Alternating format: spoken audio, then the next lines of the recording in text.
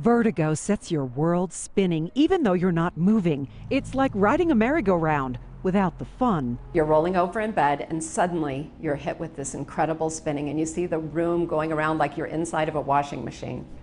Dr. Carol Foster knows. She's experienced the most common form, positional vertigo, when particles in the ear that sense gravity get dislodged and end up in spinning sensors.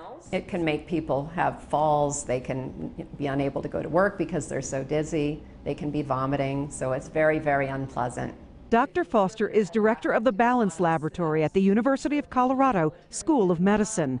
One morning, in treating herself, she came up with her own spin on how to fix vertigo at home. To tip your head up to look at the ceiling. It's called the half somersault maneuver. You put your head upside down like you're going to do a somersault. And now turn your head to face your left elbow. Wait for dizziness to end, then raise your head to back level. Wait again for dizziness to end, then sit back quickly. And that causes the particles to leave the semicircular canal. A 6-month study showed patients preferred this exercise over the one commonly used by doctors. I was surprised at how well it worked.